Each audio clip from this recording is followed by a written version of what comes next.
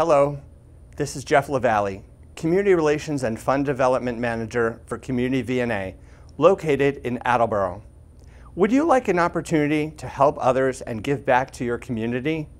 Have you ever thought about volunteering for Community VNA Hospice?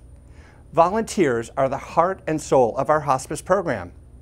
As a hospice volunteer, you will be an integral member of our interdisciplinary and dedicated team, providing compassionate care to patients and families during a difficult time in their lives.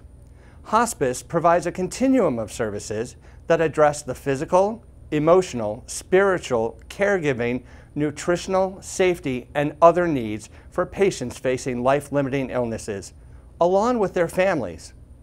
Volunteers help in many ways by providing companionship, running errands, or offering respite to caregivers. You can make a difference in someone's life by registering for our hospice volunteer training.